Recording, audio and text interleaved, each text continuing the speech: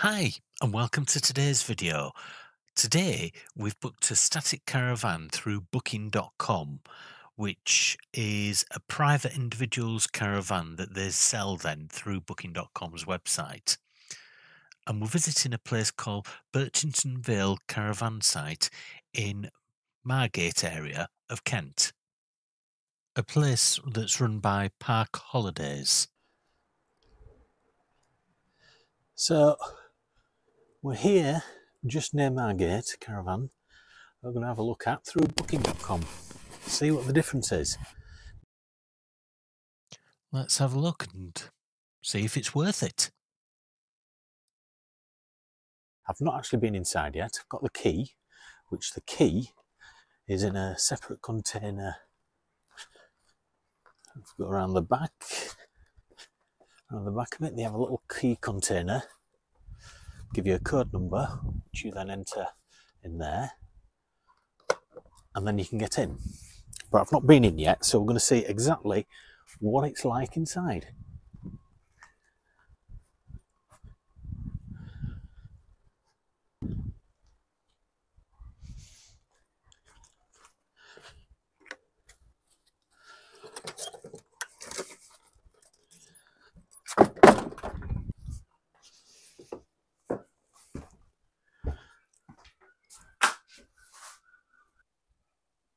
Right, so what's the difference between these and if you went through the likes of Four Seasons, Park Homes, etc.? Well, the first thing that I noticed is this is a lot more homely. One thing I have noticed is that they said, and they have, left sugar, tea bags. You've got dishcloth, washing up liquid. Sort of things you need on a self-catering holiday.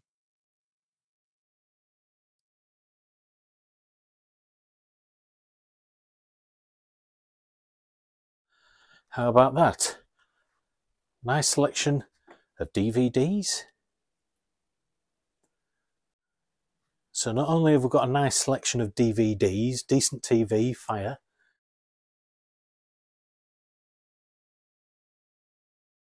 I would say that looking at it, there's not a fantastic difference between this and other caravans.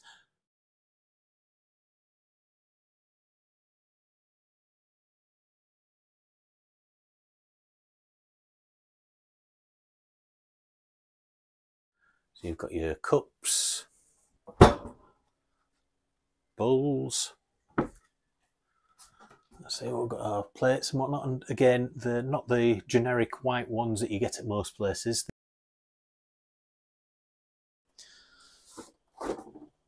Nice big fridge, cooker.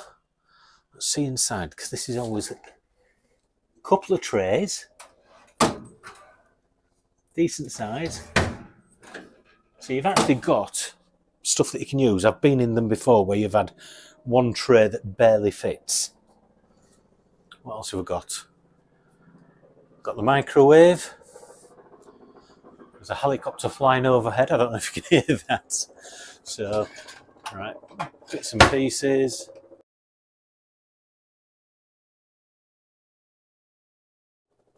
But probably don't forget, well, looks like they've left a few bits and pieces as well. Bin bags, cleaning stuff. Everything you'd need in your own home.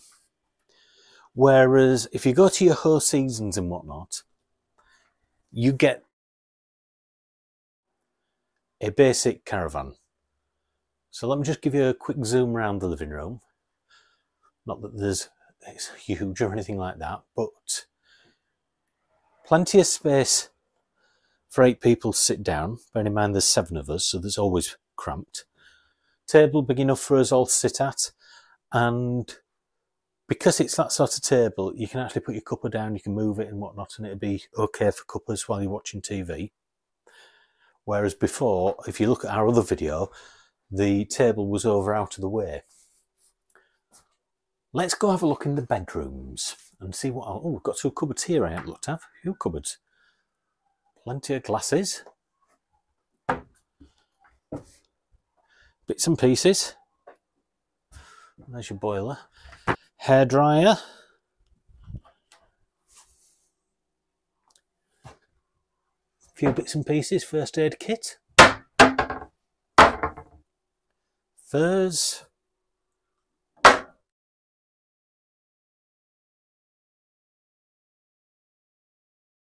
It looks clean.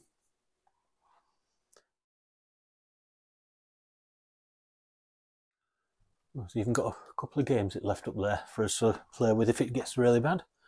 Hoover, mop, fridge, cupboards, cooker, microwave. Let's go and have a look at the bedrooms.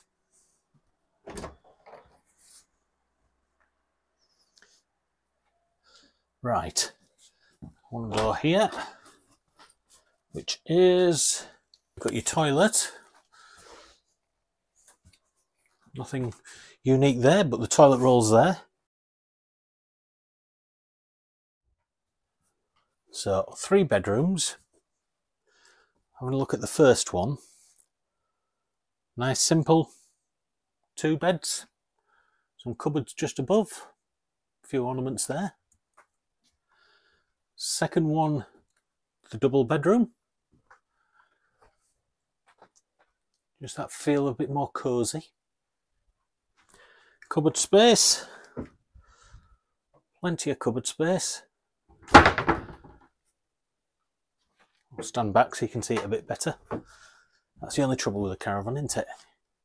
There we go. Plenty. Bedroom number 3, twin beds again. Enough space for a couple of kids or a couple of teenagers or something. Cupboard space.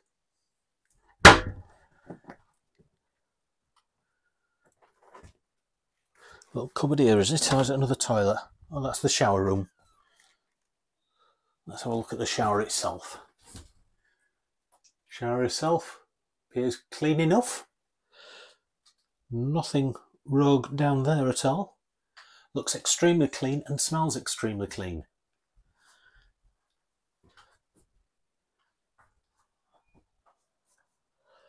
Toilet, everything you'd expect. You've got DVDs to watch, you've got games to play, the cooker has enough shelves in it to actually cook. The amount of times we've been to caravans and they've got one shelf and that barely fits the actual runners at the side. And you've got a spacious living area. Pretty similar to many caravans. But let me take you to the actual holiday park itself, because it's all good having a good caravan, but if the park itself has no amenities and you're in the middle of nowhere, what are you going to do? Now, this is run by Park Holidays, who sell the accommodation as well. And the first thing that I actually noticed is a lot of it is aimed towards owners. You have an arcade there, and just a few steps further up, a laundrette, followed by a shop. The shop, like most shops on these sort of parks, are a little bit more expensive than you would do if you went the couple of miles to the local big Tesco's, etc. Now, the site itself is quite a big park. A lot of those that are on that map there are privately owned. Something that you may find quite important when you watch the end of this video. The reception area here is for park holidays, people who are renting, people who own their properties. If you're booking through booking.com, they will help you, but they're not there for that. And that little bar there is your barrier for coming in at night. You've also got a swimming pool, which you pay extra for, obviously, like you do with all the amenities. And quite a reasonable sized car park. So while you're getting your bearings, you've got somewhere to stay. That kettle is full of limescale. Not great. Okay, so the kettle is a disaster, I would say. Let's have a look at the bed. It's certainly tucked in nicely. Bed bug check. Something that has to be done nowadays in all beds. One or two things on the mattress, but no mattress protector, which is a bit of a shame. Oh no, sorry, I tell a lie. There is a sort of protector on it.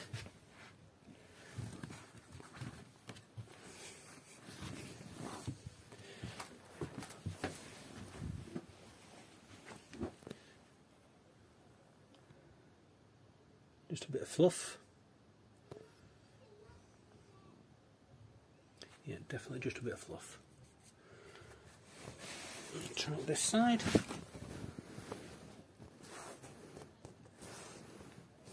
We're fine here. I don't think there's any problems with this one. Check it round in a minute. But the limescale is a little bit excessive, I would say, on that. We'll be buying a kettle for the 2 nights that we're staying here. So one of the things that is more important than ever now is checking for bed bugs. There is an infestation across in the UK. Certain places are getting more than others. The likes of Manchester are supposedly bad. I can't remember the other places, but I'll put a list somewhere down below so you can actually have a read of that. But bed bugs are spreading, and if you get them on your clothes, that's it. Your house will be infested, and they are almost impossible to get rid of. They are everywhere at the moment, so that's why I've done that brief test. And just by simply doing what I did then, which I'll show you again in a minute, you can look for little black dots, and if you see them, they might be bed bugs. Now, bed bugs tend to live in the crevices around places. They live in the carpet, but the quickest and easiest way to see is are the spots of blood on the sheets. Are there black marks everywhere? You notice that I took that black mark off there with just a bit of fluff. You do get fluff, that's normal. But it's if you see a lot of little touches of blood, little marks, little black dots, that's when you need to be worried. And in those sort of occasions, I'd be turning around and leaving. That's how bad it can be. Okay, so that's something to be aware of. This one is nice and clean, apart from the kettle, which is one thing that... So, how do you do a bed bug check? Very simple. The first thing you do is look at the edge of the mattress and the sheets that are already on it. Let me show you what I mean. So, if you look at the sheets, this bed was made when we came here. I've untucked it as you saw a moment ago. The sheets are clean. There's no little marks all over them. That is always a sign that the place has got bed bugs if you see little dots of blood on the sheets. Same with hotels. This isn't caravans, this is everywhere. Having a mattress protector, good sign. Somebody who's thinking about things. But when you look down here, don't you can see that is perfectly clean. There's no little black dots. If you look down here, exactly the same. No black dots, no nothing. It is clean. When you look at a bed bug infested place, this is one of the places they love to hide. Right, now at the beginning of this video, I did basically a walk-in as I walked into the place and showed you first impressions of it. But like everything in this world, first impressions aren't necessarily spot on. So now we're going to sort of do an end of trip coverage of what we found with staying with Booking.com in what is basically a private caravan, not through Ho Seasons, Haven, etc., or Dean Parks or anything like that. So, go on, you tell them about... Well, it just felt, as Alan said, it's a privately owned caravan. So the first thing is there's like things of theirs still here, so they're like dotted about. So obviously Thomas kept touching stuff.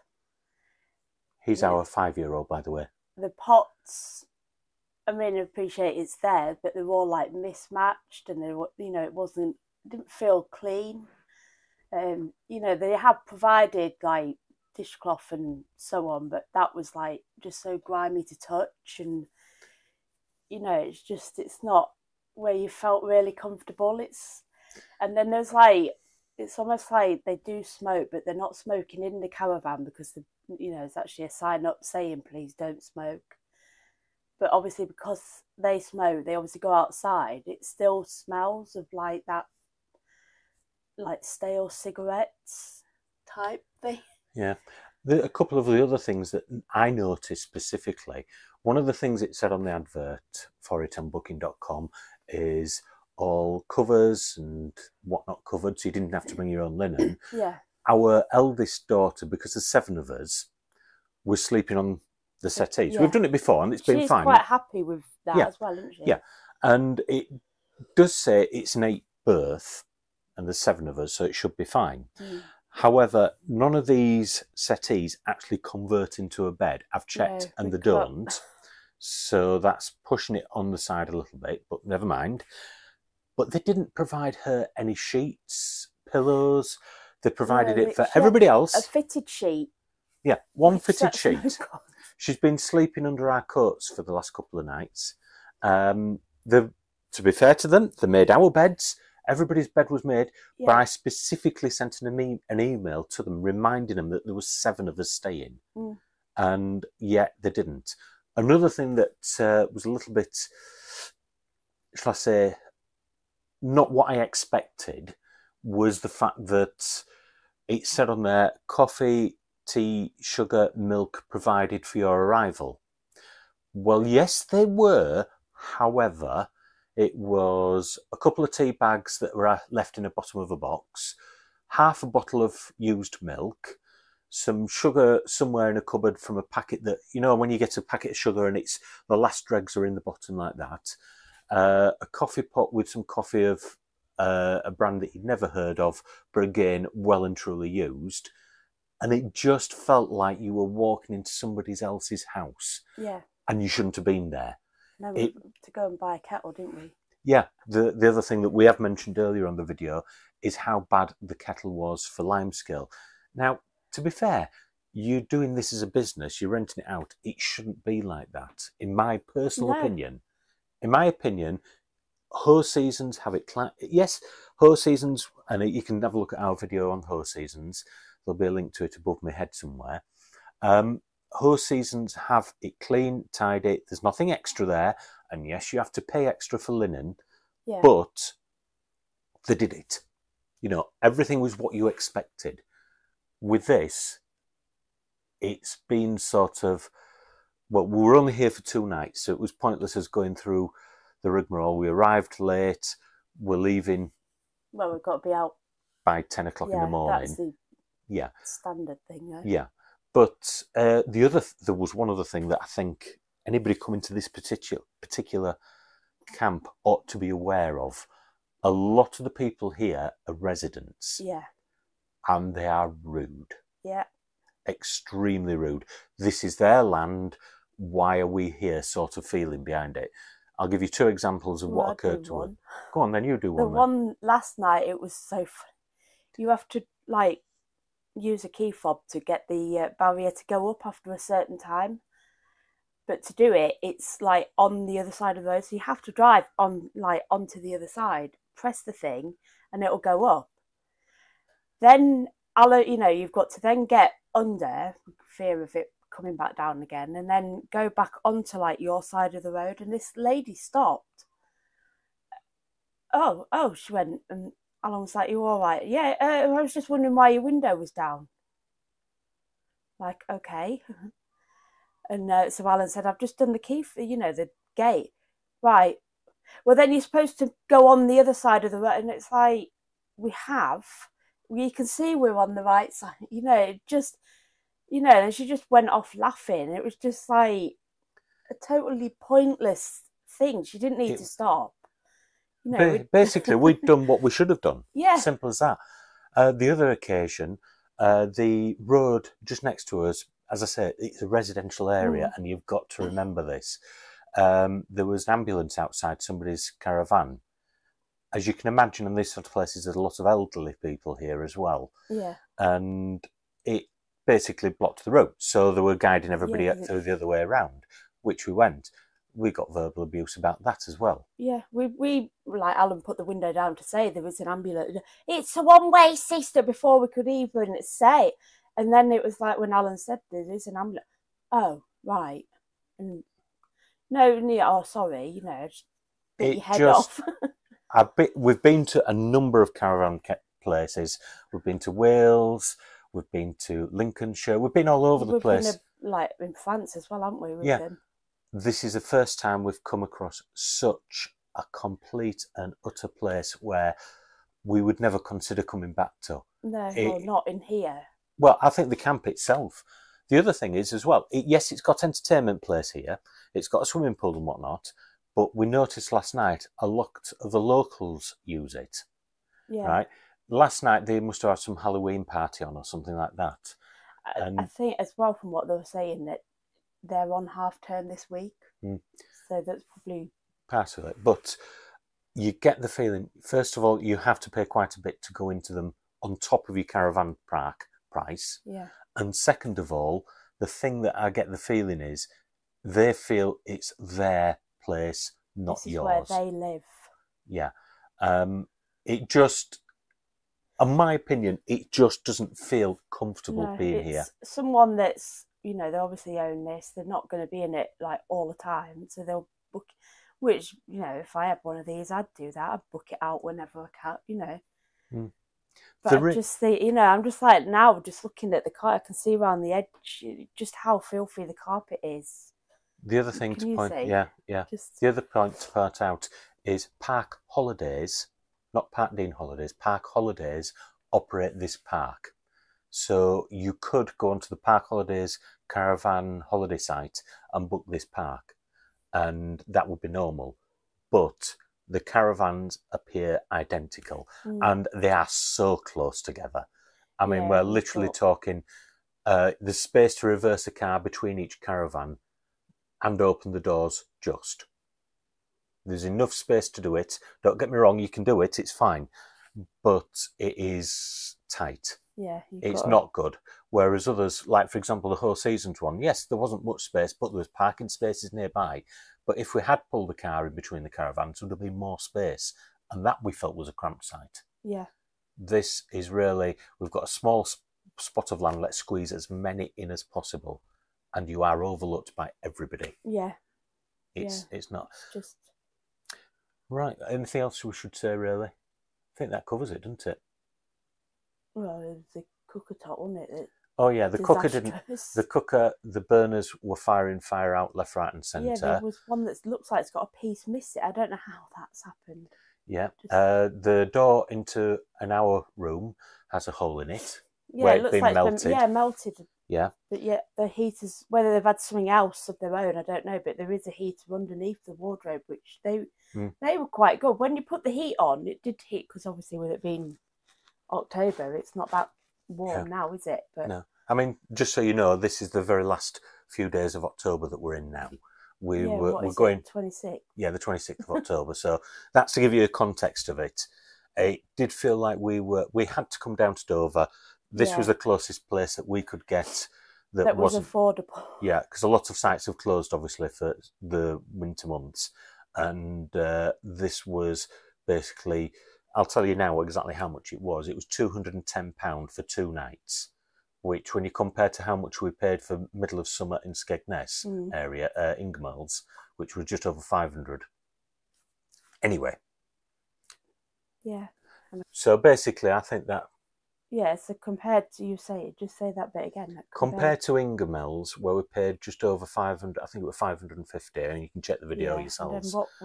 I know we had to come back one night, but what did we booked it for? Was it exactly a week? Yeah, we had a week there, yeah, and that was Saturday 550 yeah. in the peak season in August, whereas this is October, not peak season by any means, and we're paying more per night. And it wasn't something that we had planned to do. We thought we'd get back from Skegness and that was it. Holiday was next year. which this isn't a holiday either, is it? It's a No, trip away, but we've had to come down for personal reasons. But yeah. Anyway, I hope you've enjoyed our little review of it. Yeah. Do comment, like, and if you've got time and you enjoy this sort of thing, please subscribe. That is a thing that YouTube look at. And see you on the next video. I think there's one coming up that you're going to enjoy. Bye. Bye.